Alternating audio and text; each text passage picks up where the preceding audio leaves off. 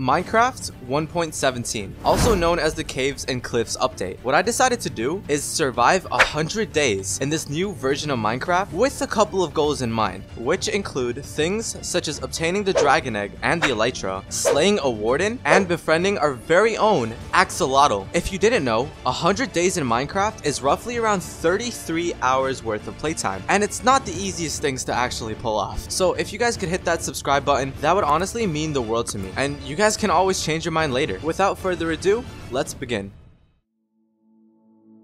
Day 1. And so we begin. The beginning was actually super simple. All I really did was collect some essential resources, this including things like wood, upgrading my tools, from wooden ones to stone ones. Then I found this little bit of a mini cliff. I decided to make it into my home. I created it into a cave, and this is what it looks like.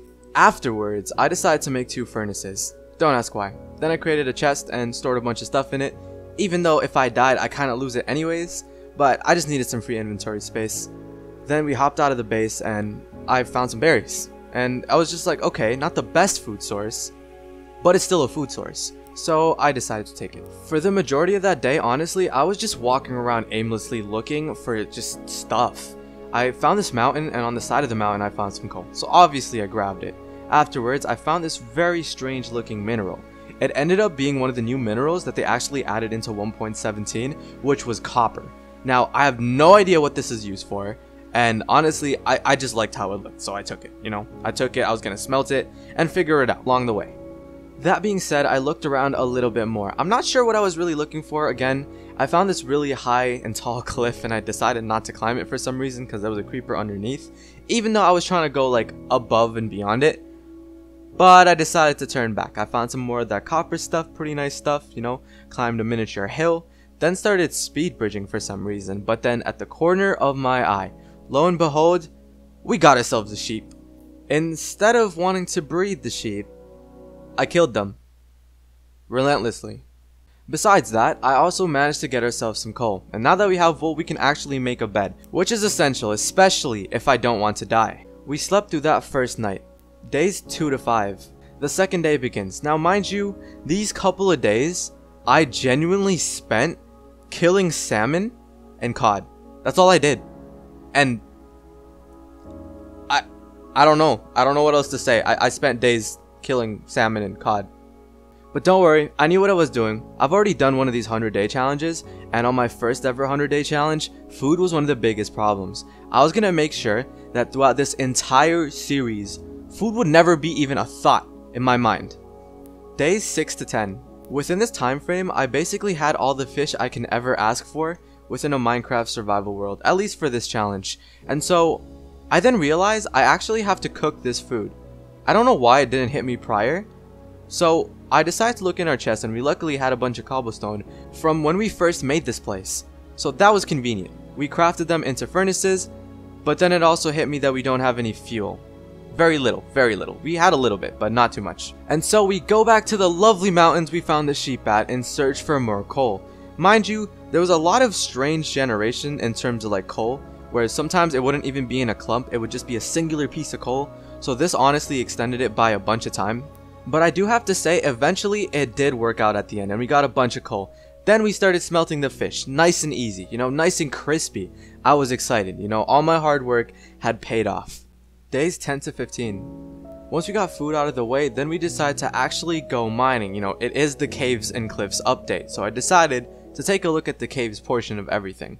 We were going for a bit and didn't hit anything until I hit a spot of water. It was kind of strange to me because I've hit water countless times before in normal Minecraft. I just didn't expect the cave to be different, but it ended up actually being a ginormous underwater cave. I decided to go down there with a bunch of doors just to realize that it actually connects straight to the beach that we live right next to. So that was kind of dumb of me for not noticing in the first place. Despite it being a very easily accessible cave, I decided to still go further down into it because it actually had stuff in it, so I wanted to kind of explore it a bit because it's something that I haven't seen before in Minecraft. After squirming around for a while, we eventually find this thing that's a cave. What I didn't realize is the place that we landed at actually had a little bit of a friend next to me. A creeper.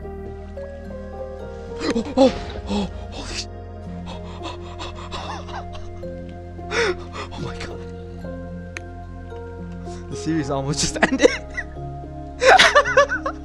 Just for me to realize that I actually had nothing at all. I decide to swim out. Afterwards, I find my house and use the smelted iron that I had, which is one of the first things I probably should have made with the iron, a shield. Days 16 to 20. After this, we decide to tackle the caves once again. I go back to that same underwater cave that I found and decided to start mining. I got a bunch of resources, primarily iron, but I did also pick up a good amount of copper. Also, FYI, I still don't know what the heck copper does.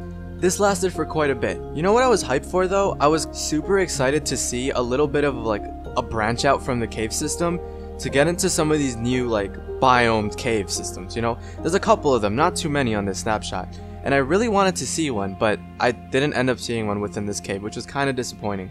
After getting a buttload of ores, I decided to head back up and smelt them all. I also decided to make a full set of iron gear. Days 21 to 25. I'm not one to give up, so instead of just sitting there and being like, okay, the cave was okay, it's fine, I'll deal with it. No, I decided to go in a different direction. I wanted to find one of these unique cave biome things. On the way down, we actually found one of the new blocks known as Grimestone. It's a little interesting. We saw a little bit of it earlier, but didn't realize that it was actually a new block. I just thought it was Blackstone or something, you know? Along the way, we actually do manage to find a cave. Now, this cave was actually very similar to the last cave, you know, besides the fact that there was a lot more Grimestone there. But there was also a bit more lava, and I ended up just mining a bunch more copper and iron. I did find some gold though, so that was a little bit of a plus. But at the very back end of the cave sat an amethyst geode. Now I know I sound smart, but I have no clue what it is. Absolutely none. You know what I do afterwards? I look at it for a bit, you know, I sit there, then I go straight back to mining. That's what I do, because I didn't want to touch it before knowing what it exactly was. I didn't know the rarity of anything, and if it was a rare occurrence, I didn't want to miss out on an opportunity. Oh, right, and I also found diamonds. Apparently, there's an increased chance of you finding these sorts of diamonds within the new cave structures, so that's a bit of a plus. Days 26 to 35. This duration is a little extended for simplicity's reason, but Blackstone takes longer to mine, not to mention just exploring these places. They are massive! They are massive structures underground, so I'm just sitting there exploring everything.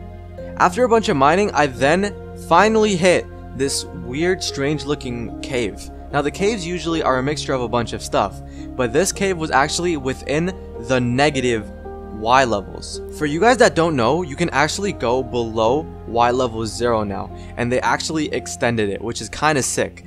The cave in general was all made out of Grimestone and nothing else. It was super dark and super hard to see.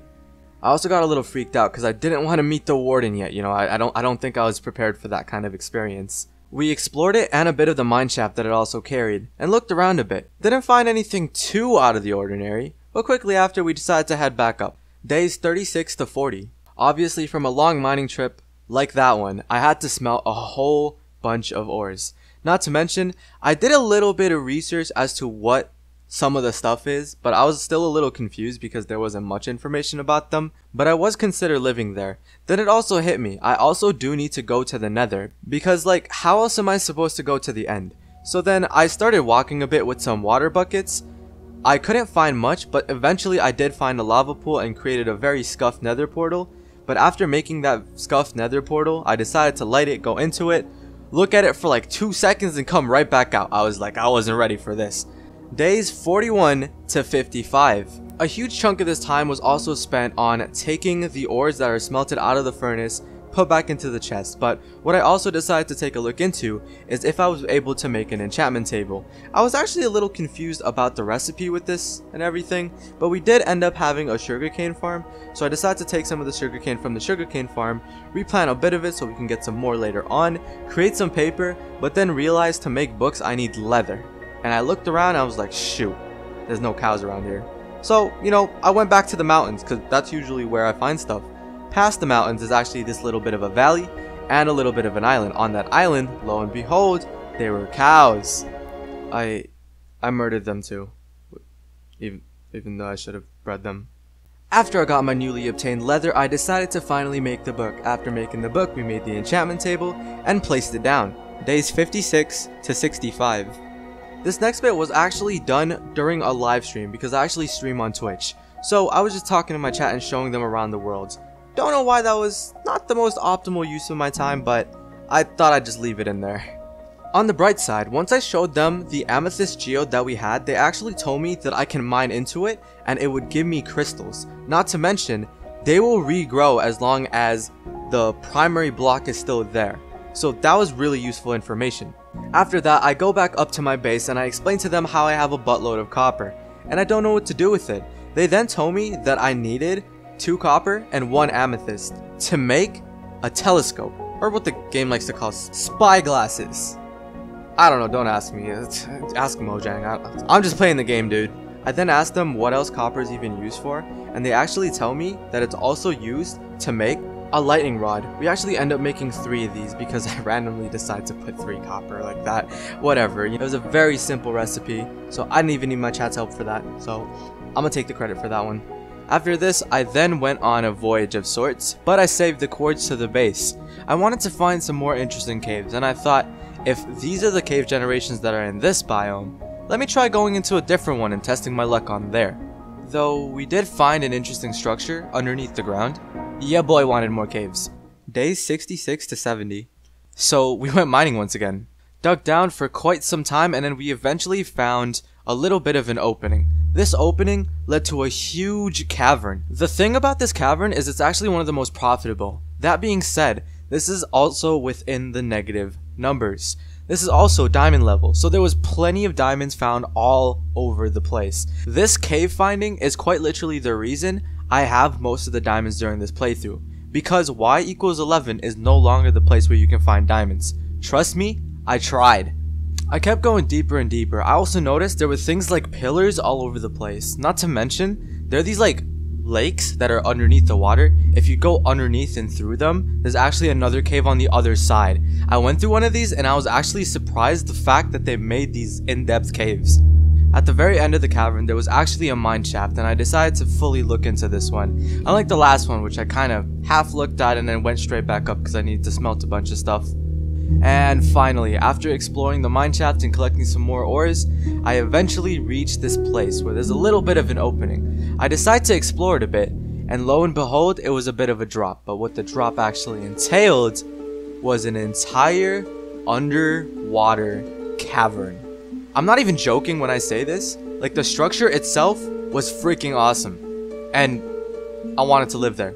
Day 71 to 80. Now this part actually took a while because I was trying to backtrack the way it came from, but I couldn't find it. So at the end of the day, I tried doing it, I got hella lost, I had to get back up and, locate my base again using coordinates. So that's what I did. And at the very end of it, I finally managed to get back to my house.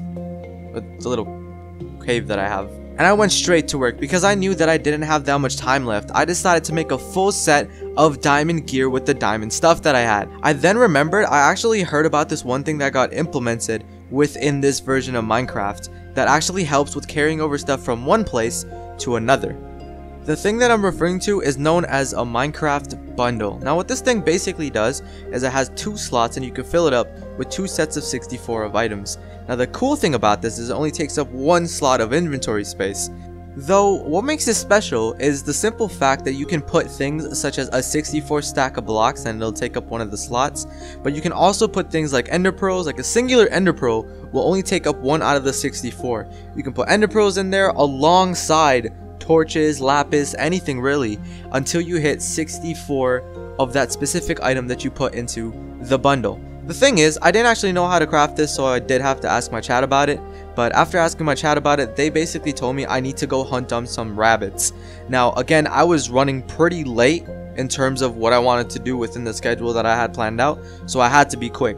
So then we booked it, right? We ran outside, started running around looking for rabbits all over the place. Eventually, I did find a few. I killed them for their rabbit hide and then brought it back to the base. After crafting that, I stored a whole bunch of stuff there and we were on the move. Nothing special actually happened on the way there besides the fact that I did bump into a dark oak forest. I just decided to get a sapling and a bit of it just for the house that I was going to build down there. And at last we reached the coordinates. At this point I did want to speed things up, and one of the goals of the series was also to make a house, so that's what I began. It's nothing too special and don't make fun of it, I'm not the best builder, but it was still something I was somewhat proud of. It didn't look that bad, Not to mention, I really kind of like the color palette I went for. But I did forget one thing. Our original nether portal was still at the old area. Luckily for us, the immense amount of iron that we actually bought, I then decided to make into some buckets. After making a large amount of buckets, I then went on to explore the cave a little bit more, and lo and behold, there was actually a lava pool pretty nearby. I then proceed to actually take a bunch of them in buckets and head back. Right next to it is actually where I built the nether portal, and I think it was a pretty okay location for it. The portal building process took a little longer than it should have. And that was it. I was ready to get into business. We were going to the nether and finding everything we needed from there. First things first was obviously to light the nether portal. After doing that, we then entered in. I'd say we only really traveled around 300 blocks in the nether before finding our very first bastion. At first I was a little iffy as to whether or not I should go in, but eventually I convinced myself that it'd be for the greater good. This was a really risky play, and I don't really regret it because I didn't die, but there was a really high % chance that I would have been completely destroyed by a piglin brute. Luckily for us, it was all engulfed in netherrack, and I was able to get to the main room with the chest with taking close to almost no damage. It was a little cheeky, but you know, you gotta do what you gotta do. Days 81 to 85. Now this wasn't the most interesting of gameplay because what we primarily did during this time was just traverse, across the nether as I normally would, looking for a nether fortress. So I decided to sum it up pretty quickly. It was around roughly 700 blocks away from the bastion itself, but we eventually still managed to find the fortress. Pretty close by, it could have been worse. A lot worse, actually. Upon reaching there, I met its welcoming committee, the wither skeletons, and some of its distant blazes. But eventually, I did manage my way around and found a spawner, and started farming for some blaze rods. It was a lot of burning, as I like to say, it's a lot of arson. A lot of arson involved. But at the end of the day, we got the amount we needed. On the way back, there was actually a warped fungus biome, and if you guys didn't know, Endermen love spawning in the warped fungus biome. So I decided to camp there a bit and decided to kill a bunch of Endermen. It wasn't too chaotic, and eventually I did end up getting around 11 Ender Pearls. And yes, okay, I know I had gold in my inventory, and I know I didn't trade with the piglins, okay? Don't call me out on it. Surprisingly, on our way back, there was also a bunch more Endermen, so I decided to kill them because why not? Extra pearls just make it easier on us in the long run. So after all of that, we finally decide to head back to our base. Once we get back, I store a bunch of stuff in the chest. I then begin on an underground sugarcane farm, and you'll see exactly why that is. Somewhere within transferring between the old base and the new base, I lost my enchantment table. I don't know where it's gone, so I had to make a whole new one. And so this is why I needed the paper. So post making that, I also decided to go out into the world and find some cows. Then I made a bit of a wheat farm and decided to reproduce them. Days 86 to 90. Some time has passed and I've done a couple of things, but the one thing I couldn't actually manage to do is find a sheep. I couldn't find sheep. So my whole plan to bed bomb the dragon wasn't actually something I was able to do. And believe me, I did try for a bit. I spent possibly even a good 20 to 40 minutes looking for sheep. Still nothing. I don't know why. I mean, when searched, I did end up finding chickens. I don't want chickens, but I found chickens. I honestly didn't mind. I was willing to try killing the ender dragon without any beds. I decided to go back up to the surface, and this was it. This is when things got a little bit more serious. I threw an Eye of Ender and decided to follow it for quite a bit. Luckily for us, the place that I decided to base in wasn't actually that far away from the stronghold, but it was still somewhat of a decent amount away. I'd say that the stronghold was roughly 1500 blocks away. But luckily for us, midway through we actually had to take boat to cross an ocean, which made the trip a lot quicker. Despite how fortunate we were with Eye of Enders, we actually didn't need that many. Most of the Eye of Enders that I threw up into the sky actually fell right back down to the floor, and I was able to repick them up and reuse them. The time I took killing those Endermen I probably could have used on something else, but it's a little too late now to change that up. After a whole bunch of rowing, boat pun, and walking, I finally found the stronghold. I decided to dig straight down because I had the water bucket, and I was feeling confident. I was feeling pretty confident about myself. Scoured the place until eventually finding the portal frame. This was it. This was part of the big goals. Now I'm not actually sure if this version tweaked the Ender Dragon at all, or the end fight, so I was a little bit scared. Though, due to that fact, I actually forgot to bring a bow at all. And so I had arrows, just not a bow, or any string to craft a bow. It was very pointless. And without thinking twice, I lit up the portal and jumped straight into it. I created 2 stations just in case that the Enderman got a little bit too mad at me. This ensures that there's actually a place to go to if I get a lot of Endermen mad at me for accidentally looking at them. But they can't hit me due to the fact that it's a 2-block high area. I did notice that they actually tweaked the nether sky a bit. It was very subtle, but I was still able to notice it. Due to the lack of arrows, we actually had to go to the crystals themselves one at a time. I actually went through every single one of these. The lower ones were a little easier to get, but eventually we did in fact get every single one. And there were a couple times that the dragon kind of pushed me off, but you know, I'm kind of goated at MLG bucketing, so ain't even worried about that. Anyways, after getting all of the crystals, we then proceeded to go right into the middle. I was really hoping that the concept of killing the dragon was still the same thing and they didn't change anything fundamental. And luckily, I was right. They didn't change anything, so all I had to do was stand in the middle, wait for it to land, and strike its head. A few rotations afterwards, and it was done. We have slain the Ender Dragon. The thing is, I was in the middle of the portal when this happened, so I actually got caught up in the portal, but I guess it realized that I didn't actually want to go into the portal, so it teleported me back into the end, safe and sound. I thought I was going to deal a lot of fall damage, but surprisingly I didn't. Shortly afterwards, obviously, I would claim my trophy, the Dragon Egg. But another one of the goals that I actually picked up off of the last 100 days video I did, I wanted an Elytra. I know this was going to take up a lot of the time that I actually had, but it was definitely one of the things I wanted to get done within this world as well, even if it took me a couple days. Days 91 to 95.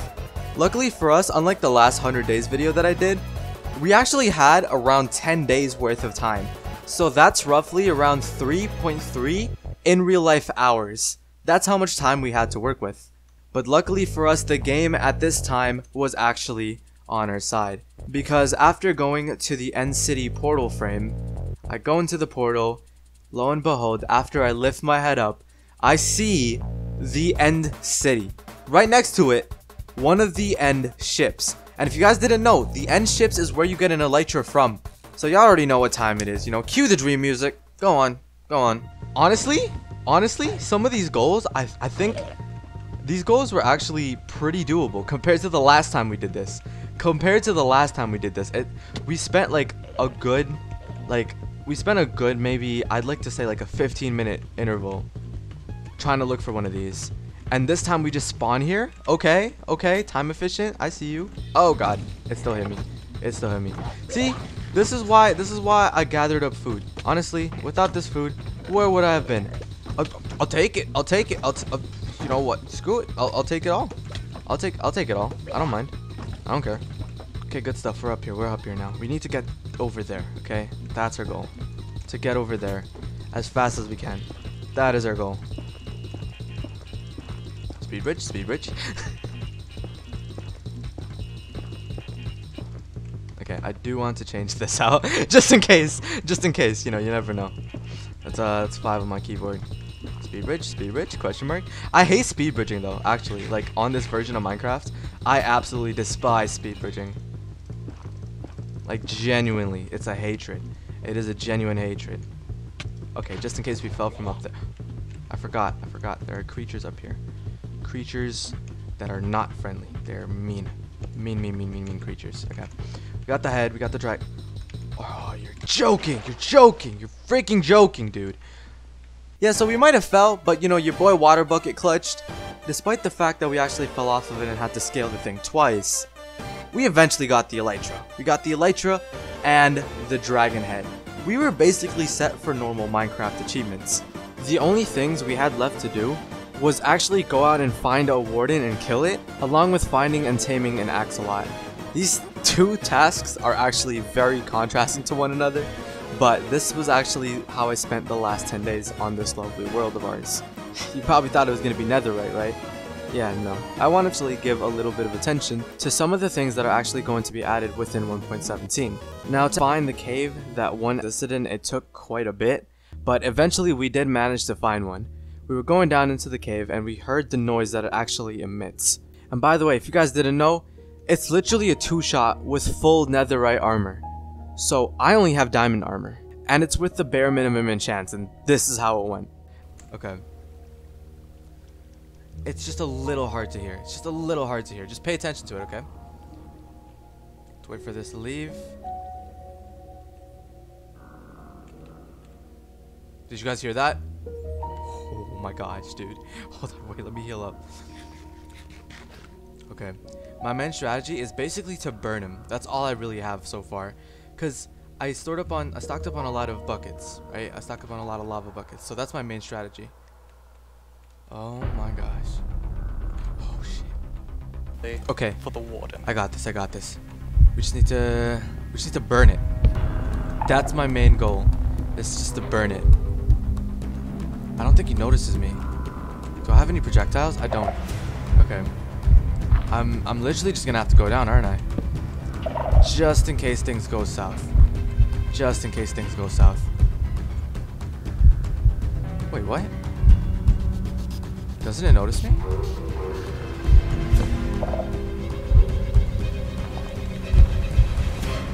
It doesn't see me. Oh, okay. Whoa. It doesn't notice me. Oh my god. No. Can we hit it from here? Because I don't have netherite stuff. If I had netherite stuff, it could still two-shot me.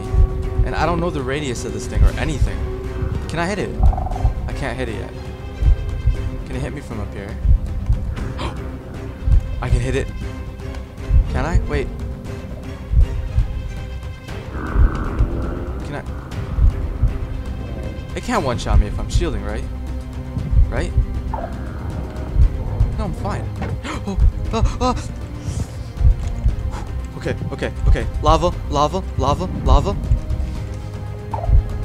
Are we good? Okay, we're good. Just burn. I need to get back to safety. Oh. I think we're good. We just gotta lower it a bit. I think it disables my shield. Okay, we should be fine. It's coming towards me. Okay, second lava bucket down. Oh god. We need to get it to follow us. Okay. Yeah, we just have to burn it. Let's try getting a hit in. Oh. Okay, we got a hit in. Can it hit us from up here? I don't think it can, but I don't want to risk it. Because what if it can and it's just... Oh, no.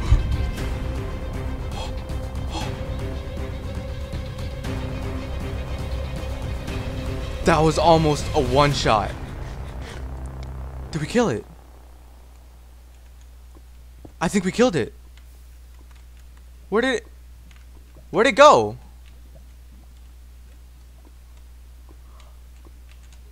I think we killed it. We killed the warden. Yo. Oh my gosh. We freaking killed the warden, dude. Holy. After defeating that, I was somewhat satisfied. There wasn't really much left to do, but I did run into one issue. I soon came to realize that axolots actually don't naturally spawn, which was a problem. So instead, what I decided to do was I sent it over to a programmer friend of mine, and he made it so they actually spawn within these underground caves. Obviously, it's not the best system. It was a little buggy and kind of hard to find because I had to go through so many different caves until I found one of the underwater caves to begin with. But after I found it, what I saw was incredible. Upon going further into that cave full of water that I saw, I also witnessed floating fish. Let me tell you what I'm talking about. Basically, when an axolot is put into the same body of water as other fish, they actually go and hunt fish because that is their prey. And so, by the time I reached there was a good couple dozen fish just floating above the water. It was an interesting sight, to put it at that. What I also decided to do, like the complete moron I am, is go right up to the axolot and right click it with fish as if it was supposed to be tamed like a dog. That was just not the way to go. I then did some further research and found out that the concept of these axolots are actually, in order to tame them, you're gonna need to get a bucket and put them in a bucket, and that's when they stay loyal to you. So that's exactly what I did. I decided to get back up, go back to one of my chests that I had upstairs, and get a bucket out. After getting the bucket, I decided to stuff it into a bucket, and we got quickly out of that cave. After looking at the time, we really didn't have that much left. It kind of took us a while to find these things, So that was kind of a big problem. I really wanted to end it near the house or base that we built underneath ground, but instead what I decided to do was, after getting the axolotl, I decided to test it a little bit and see if it actually follows me, which in fact it did, to a point. Obviously it's not a land animal, I don't know why I tried making it follow me on land. I also thought of a really interesting plan. What if I made an underwater aquarium? Obviously not something crazy because I didn't have a lot of time left, but what if I ended the series with the axolotl being in an aquarium in an ocean, and me having a little cubicle next to it? That is exactly what I did on the last day. I gathered sand, started smelting it up, and lo and behold, this is what we came with. You know, it's not the best, it's not the worst, gotta give it that, but I'm proud of it, right? I'm proud of the progress that I made on this world, and I honestly had a lot of fun just trying to figure out what everything was and just exploring, because honestly, this Caves and Cliffs update is mostly about exploration. And I do have to say, Minecraft, they outdid themselves with this one. This one has to be by far one of my favorite updates. Well, time to say goodbye. Alrighty, if you guys managed to make it this far into the video, thank you so much. Thank you for helping me with retention, and I'm glad you enjoyed the video, you know, found it entertaining enough to watch it till the end. I do have to say, if you guys want some information about how I pulled off some of the stuff in the video, feel free to wait until the very end of the video. But before we get to that, I actually want to know, do you guys enjoy this type of content? Because if so, be sure to leave a comment letting me know, because I'm not sure. I'm kind of in a mixture between 100-day videos and Minecraft Minecraft challenges. I'm not sure. Honestly, the Minecraft 100-day videos do a lot better, but I'm still thinking of other ideas. So if you guys have any suggestions as well, we'd love to see your guys' input in the comment section below. What, you're still here? Well, I mean, if that's the case, then you're probably interested in how I pulled off some of the stuff. To put it to you guys as simple as possible, there was actually a usage of both 07 and 06 resources and assets, and we kind of somehow managed to merge them together without creating any problems, because switching over to 07 actually removed some features from 06, but 06 also has a lot more features, but is also missing certain core concepts of 07. If you guys know what I'm talking about, it's the snapshot versions. And the only other thing that I can think of that you guys might be questioning is, yes, we used a mod for the Warden. If you want to check that out, it's in the description. Peace.